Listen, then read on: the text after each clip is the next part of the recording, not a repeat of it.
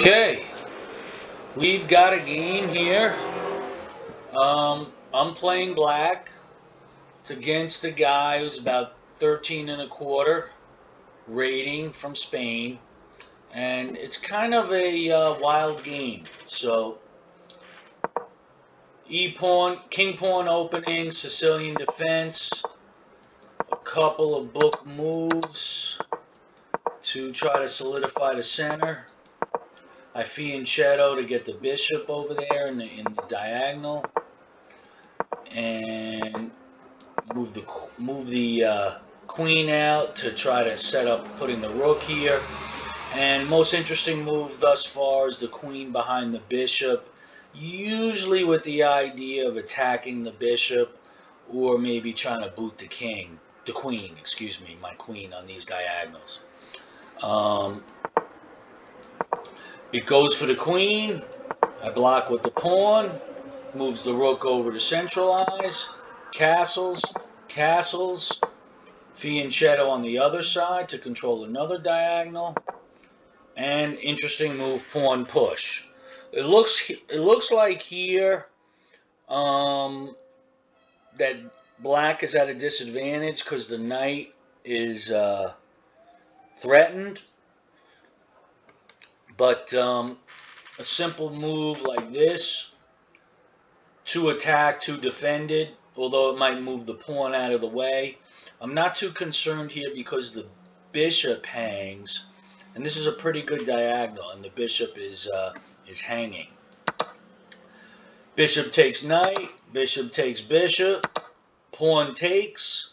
Here, ignoring the fact that the bishop is free, so I don't ignore it.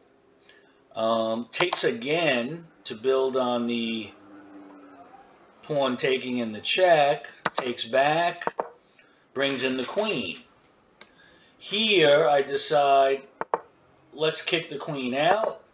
Goes over here and attacks this pawn. Even though I see this pawn hanging, I think it's better to just double up the rooks and begin something on this side, because I am already still ahead some material.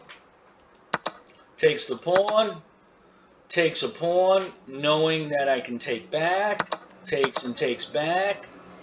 And now the game enters its sort of second phase where black is lined up on the king side and white is trying to line up and get one of these pawns to home.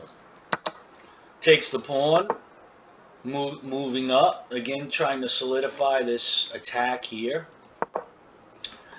This move, I think, was a mistake for white because, again, it's weakening the center in front of the king. And eventually, with these two rooks on this knight, maybe we can make something happen. So I push this up because, again, I'm trying to force the action in front of the king. Tries to kick me out. I just slide aside as close as I can. Again, pushing the pawn with the agenda of getting that pawn home. Push again. Takes. And what do we have here is another